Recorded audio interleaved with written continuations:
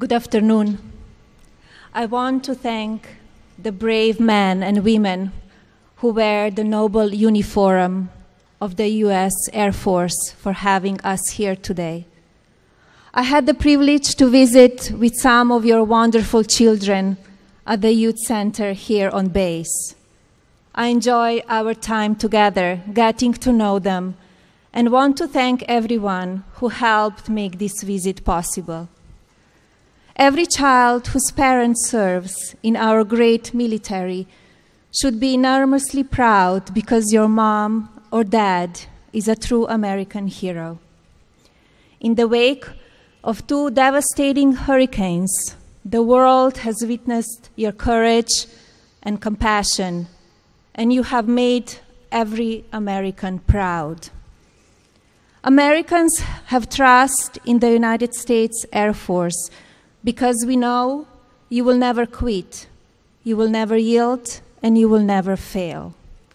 We know that we are free because you are brave. I know I speak on behalf of myself and my husband when I tell you we are grateful for your service. I also want to take a moment to recognize the families of those who serve.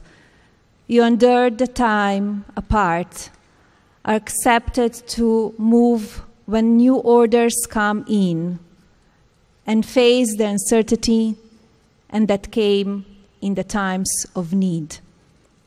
This kind of lifestyle requires its own kind of courage, and your sacrifices do not go unnoticed or unappreciated. Thank you. Please know that our gratitude is boundless and goes out to each and every one of you with unconditional appreciation. This administration will always stand with the men and women of the United States Air Force.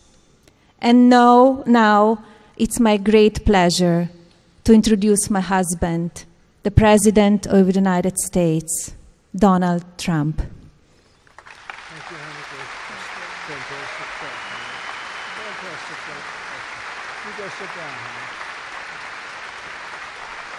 Thank you very much.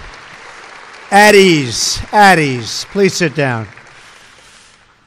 Thank you, Melania, for that wonderful introduction and for being such an incredible emissary for the American people. She's become very, very popular. I'll tell you that. We're very proud of her. Thank you.